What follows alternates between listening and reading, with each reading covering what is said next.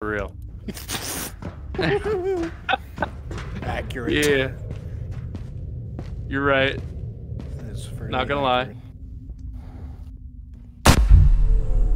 I just shot myself on accident, itching my head with a revolver. Did you die? Let's not talk about it. You legitimately shot yourself in the head? Let's not talk about it. I might log off. I don't know. It's oh man, I really just did that. Hardcore. The term used for so many games over these past 20 or so years of my gaming life.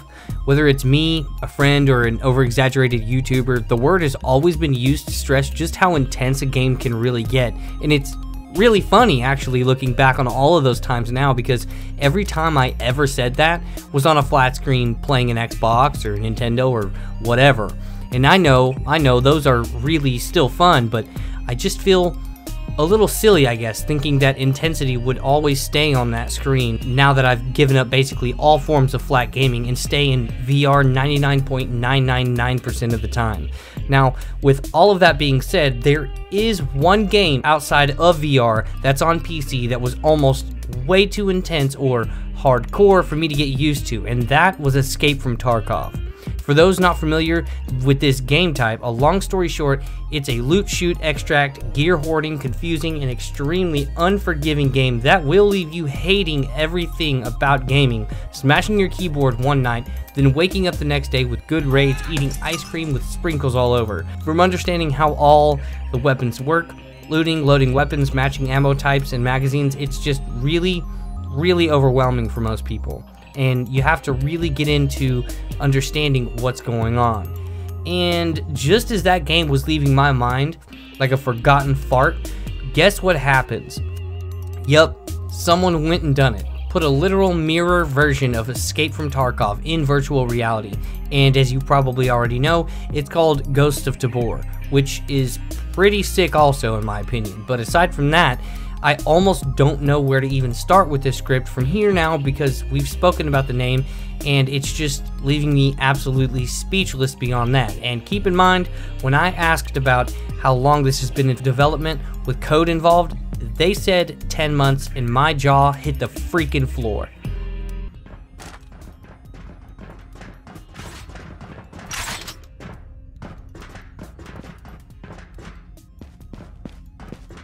Ja cię zabił, pan! Ja cię zabił, pan tamten! Oh, damn, dude. Oh, I broke his neck, though. Oh, man. Guns are hard to shoot in that game. Oh, wow. Ghosts of Tabor seems to be really obsessed with having absolute accuracy in literally everything they do, and it shows when it comes to the weapons, which are, from what I can tell, actual one-to-ones of real-life weapons, because if the stock can fold in real life, it can fold here. If it can collapse in real life, it does it here. If you're attaching night vision, you use your hands to flip it up and down, and of course, if you're loading bullets into a magazine, not only do you have to pull out the box of ammo, but you have to slide the tray of ammo out and pull every bullet out one by one, which is just annoyingly addicting, and I'm so grateful for it, because it means even more when you drill something with a bullet that you know touched your hands. But outside of these things, there are just so many more things that make this the most detailed, thought-out game I've probably ever experienced in virtual reality so far, and that is saying a lot coming from me and this channel, because the gun handling in Vale is so damn good, but that doesn't mean this lacks in that area. I just noticed things like different hand positioning and detailed finger movements in Vale that aren't here just yet. But the gunplay itself is just insanely good already, and I have to admit, much more difficult than any other VR game I have experienced so far. For example, single fire is not the issue, but recoil in this game is just how you might expect in real life, which is just a little nutty. So don't expect to be spraying golf ball sized patterns from 20 yards at full auto with a weapon like it's nothing, because it's just not realistic. But again, this is all because this game basically leans on the hyper realism in every way possible that I've experienced so far. We just ran into each other, bro. So apparently, I just found out you don't even start with a gun at all. So I'm gonna go find a spoon, and we'll go from there. Now, what makes Ghosts of Tabor different from Escape from Tarkov? Literally VR, that's it.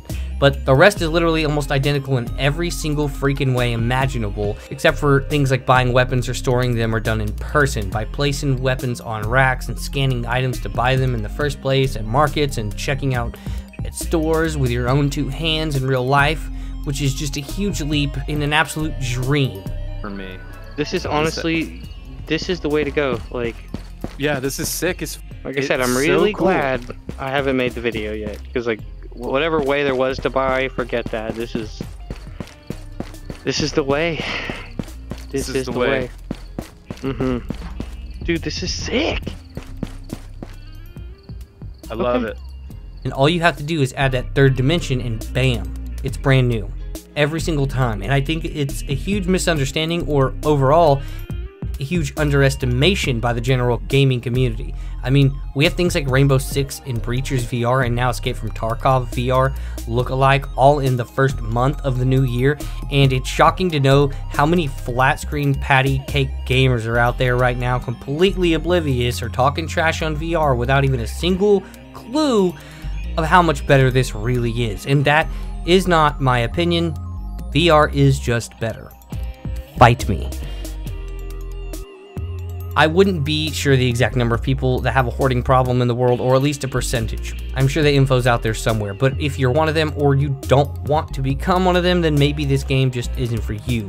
Because the one thing I can't stress enough about this game is it really gets that circle of play going too good. I'd be playing for like 3 or 4 hours before I realized I've played one. The last game that had me doing this was Scum, which is another game type I would love to see in VR, more of a hyper-realistic survival with its own things going on, but this year is already getting too insane for me to handle.